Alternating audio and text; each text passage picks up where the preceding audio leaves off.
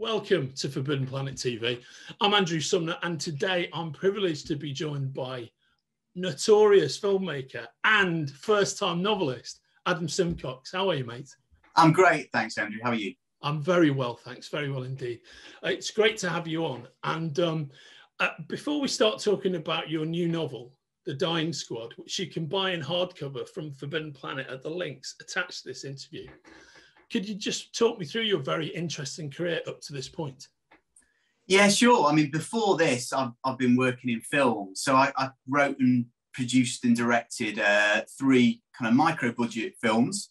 The first one was kind of superhero in origin. It was called literally It's called The Superhero, isn't it? Yeah. There you go. It took me ages to think of that one.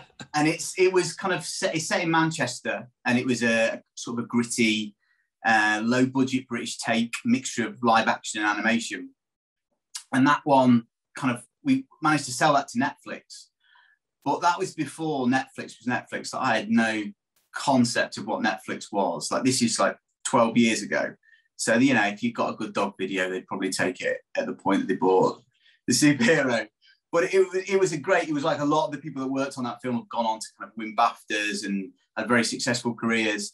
And then I did two more low budget films after that, which kind of did well around festivals around the world. Finally needed to make some money. So I started making music videos, and then kind of moved into more corporate work as well, more commercial kind of work.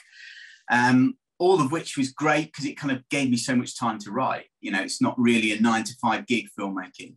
And so I started writing. I had this idea for this. I did this documentary about this guy who wanted to go to Mars.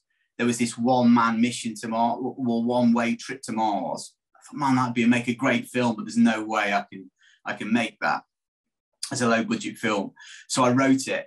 I wrote a novel based on it, and kind of worked with an agent for a little bit. Didn't go anywhere, and so I wrote another couple of novels before kind of hitting the mark with The Dying Squad. Brilliant, mate. I mean, it's such an interesting way to get into to ease into being a writer, I think, in a kind of like parallel artistic endeavor like film, which relies so heavily on writing and has such a, you know, century-long history of not crediting writers properly. So that whole arc of what you did. Also, mate, there should be more northern-based superhero films. That, in my view, starting off. There are a dearth of them. There are. The northwestern superhero genre is pretty much an army of one, and you're it, mate. It is, absolutely. I'm not sure I'm the best guy to be flying that flag, but I'm very glad to be flying it. Yeah. Your debut novel, The Dying Squad, which is the first in the series, right, mate? It is. I'm currently writing the third at the moment, actually. So yes, first in the series. Oh, brilliant! And it's such a great concept. What can you tell us about it? Well, The Dying Squad is about a police detective who has to solve his own murder. So this is the start of the book. Joe Lazarus storms a Lincolnshire farmhouse, hoping to bring down the drugs gang within it. But brilliant name, by the way. I feel the clue of where you're going with his story arc might be in his name. It's an unsubtle wink, to be honest. But it's a fantastic hero name, mate. It's brilliant. Cheers. Anyway, so he storms his farmhouse. He finds his own bleeding out body and a spirit guide called Daisy May, who's there to recruit him to the Dying Squad. And the Dying Squad are a spectral police force who solve crimes that their flesh and blood police can't. So Joe reluctantly agrees to join the squad, and he has to find and face kind of threats from both the living and the dead, of hoping to find his killer before they kill again. I love it, mate. And how long had those characters, how long had Joe Lazarus, the concept of who he is, how long had that lived with you, you know, before you created the series? It was a weird one. This is the first time it's ever happened. But I dreamt the start. I dreamt the whole opening chapter, dreamt Joe, Daisy May, who's his partner. And just kind of, I wrote it down, but I was working on something else at the time, so I left it for a few months to let it simmer. And then it kind of came from there. So I felt it was almost gift wrapped, to be honest, the premise of it. Yeah, right. So it must be a great feeling when that. I mean, I've heard of that happening, you know, with authors and whatnot, and but it must be an amazing thing. You're in the middle of a process like that, and it comes to you in a dream like that. What an amazing experience to have. Yeah, it's quite lucky. Like, I don't think it happens that often, to be honest. And like, what's interesting is like what grows from that. So all the kind of the purgatory side of Dying Squad, because they're kind of based in purgatory, which is called the Pen. All that sort of world, like, I didn't imagine that in the truth. That kind of grew from it. So it's like you have this little seed, and then like it's amazing the way these things can go in different directions. Yeah, and in the process of making the world of the Dying Squad your own, and making these like very vibrant characters your own, are things that inspired you along the way that are in this genre or are adjacent to this genre? Oh, definitely. I mean, Line of Duty was one that I kind of used a lot in the blurb, which is true, but also like the American show The Shield. Oh man, I love that. And you're managing to like cut a very kind of physical arc somewhere between the creator of the Shield and the star of the Shield. You sat you next to those guys. You know, your DNA is not dissimilar, mate. I tell you what, like I do get that one a bit. But it's better than Phil Mitchell, which I also get. Yeah. So I'll take Vic from the Shield over Phil Mitchell. Mate, I used to have my haircut shorter and I was unshaven, and often got the Phil Mitchell as well, and it's never pleasant when it happens. It's never a compliment. Yeah, it is never a compliment, mate. That's absolutely right. Yeah. So the Shield was like a real kind of reference point. Also, like, this is England. Like, I love Shane Meadows stuff. Oh, mate, me too. Dead Man's Shoes, right? Yeah, Dead Man's Shoes, absolutely fantastic. And like the lot of the tone of his work was something I wanted to get across, and also kind of the humour, because hopefully there is humour in the book too. It's often quite dark humour and quite black humour, but I really want to get that embedded in it as well. Wonderful. So are you at the point where you can share the title of the second book, or you've got to keep that under wraps? I've got to keep it under wraps. It's a bit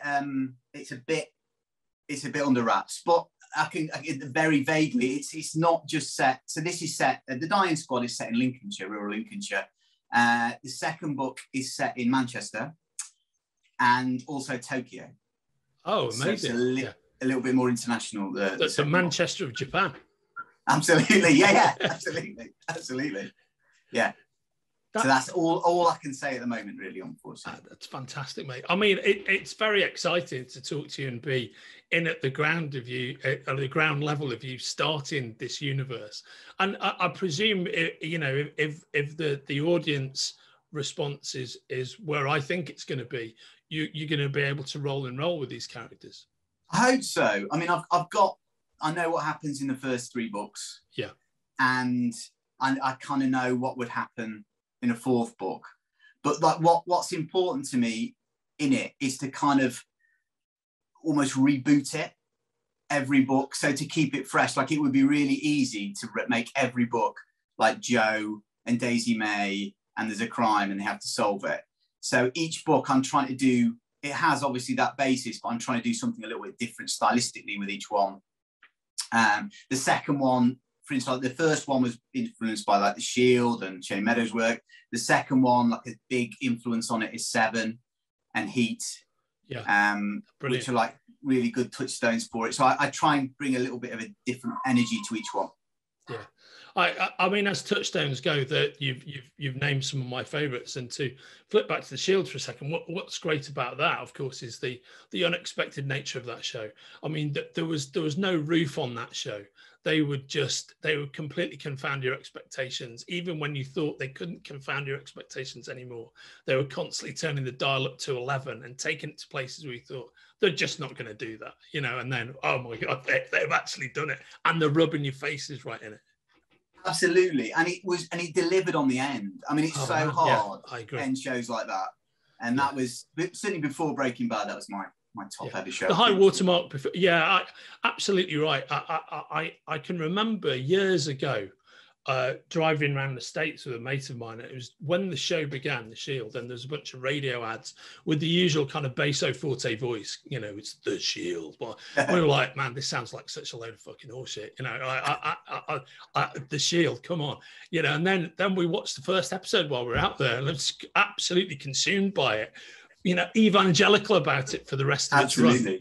Yeah, it really set the tone, because it kind of told you right from the start that all bets are off. And then you get the murkier. I mean, something I tried to bring through in the Dying Squad as well is like the murkier and murkier it gets, you still want to have a little bit of sympathy for each of the characters. That's the kind of trick, keeping that balance between, dark and likable. I think in the dark, Frankenstein-esque laboratory of your brain, I think you've managed to create the perfect Forbidden Planet novel, because you've taken the antecedents of The Shield and the hardcore on the street crime, which I love, and then the dark supernatural afterlife brilliance of some of the darker comic books that have been out there for the last 20 years. Kind of jam those together, and it just sounds so exciting, mate. Oh, well, thank you so much. That's lovely to say. I mean, like, you know, Forbidden Planet is something that's been in my life in various forms for a long time. So, like, the thought of Forbidden Planet stocking my book, which is here, I just got it through yesterday. It might be back to front. Yes. But yeah, it's a massive deal. Massive deal. Oh, thanks, mate. Well, we're 110% behind it. And I know from my chats with my old mate Will at Glance/Orion, who was the guy who suggested we should have a chat, actually, because he knew we were stocking the book. He said that we get on, and I'm glad that he was right. And could you just hold the book up for 1 second again? Of course I can. Of course I can. So, yeah, for those of you watching at home, this is the very book that you can order from the links attached to this conversation. And it is epic stuff. I love the cover as well, mate. Do you know they've done. You put that together. Fantastic job. Yeah. And like, I couldn't have asked for more. Kind of like, it's been a very collaborative process with them. And I couldn't have asked for a cooler cover than that. It's very, very cool. No, it's wonderful. It's really lovely. Now, outside the universe, do you have an umbrella title for the series, by the way?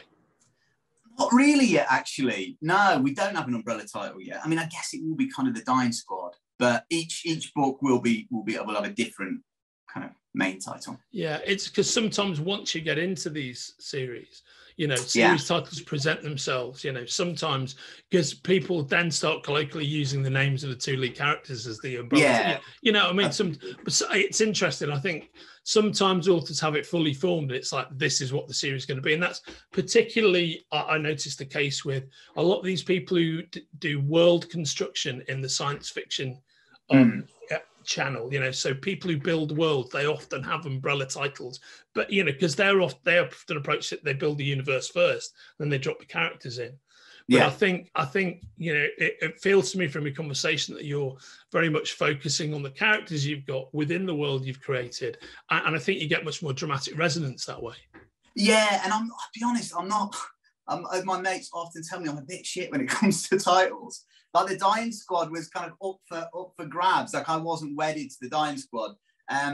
But yeah, in the second one, I don't like the title I've got for the second book. That's why I've not said it yet, because I think we can get some better. Yeah, right. But yeah, like I'm not wedded to titles. Some things I will die in the sand for. Like there's a line I won't cross. Titles, I'm a little bit more, you know, I'm willing to work on it. Yeah. And Adam, have you got any more film projects that you're working on? Or have you kind of closed the door on that? No, I haven't closed the door on it. I mean, to be honest, like the commercial stuff has slowed down quite a lot over the last 18 months because of road, like so many film professionals I know have kind of slowed it down. But I've got a music video coming up. I've not done a music video for ages. A guy called Harrison Whitford, really talented guy, and he's actually he's guitarist in Phoebe Bridges' band. Oh, brilliant, mate! Yeah, fantastic. Yeah, and he's got a solo album coming out, so I'm going to be doing something with him. Not exactly sure what yet, but the song's really, really great. And that's on Screwdriver Records. So yeah, that's my next one. That's my next big project coming up. Oh, wonderful! That sounds amazing as well. I mean, certainly Phoebe Bridges' band have done like great work, so that's got to be exciting working. Absolutely, yeah. I think they've got like a big tour coming soon, like next year. Fingers crossed. So yeah, and like so he's going to be touring the record as well. So yeah, it's really exciting. So Adam, before we go, in an ideal world, Where would you love the reception of this book to go? What would be the perfect reception for you? Well, I love people to love it. I love people to kind of connect with the characters, connect with the story.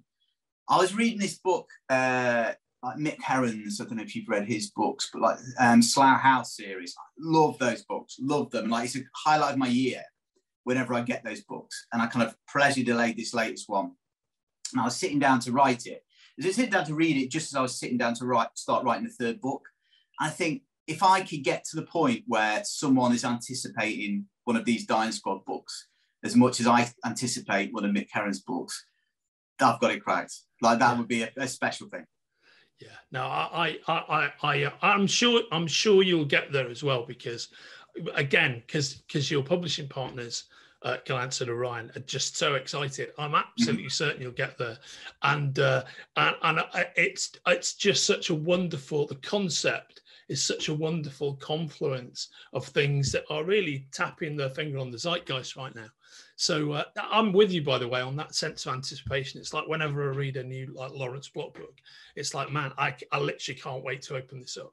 So absolutely. That, as an author, to sit on the other side of that, I bet that's hugely gratifying. And also, given your pedigree in film, what about adaptations into other media? I mean, I obviously would love to see it made into a film. I wouldn't be like crazy about directing it, to be honest. It wouldn't be one that kind of massively appealed to me, but I'm working on something at the moment, another book that I would kill to direct. I'd kill to direct it. In the back of my head, I always had it as the next film I would make. Yeah, but it was too kind of big budget-y. But yeah, I wouldn't mind a crack at that. But yeah, I would love to see. I would be lying to say that it wouldn't be a massive deal if one of these books was made into a film. It would be a huge ambition realised. Yeah, mate, I feel certain that you're going to get there, and I also feel certain that I'm very pleased that you came and joined me on the show today. It's really been wonderful chatting with you, and once again, it's been my pleasure to talk with Adam Simcox about his all-new book out now from Orion, The Dying Squad, which you can order from the links right at the bottom here. And mate, it's not a pleasure not just to meet the creator of The Dying Squad, but the creator of the Northwest premier superhero as well. Cheers, Andrew. I appreciate it. Yeah, wonderful to meet you, mate. You take care. You too. All the best. Bye-bye. If you're enjoying watching Forbidden Planet TV and you're enjoying watching us talk to the world's most interesting and accomplished filmmakers, authors, artists, musicians, creators, subscribe right here. See you soon.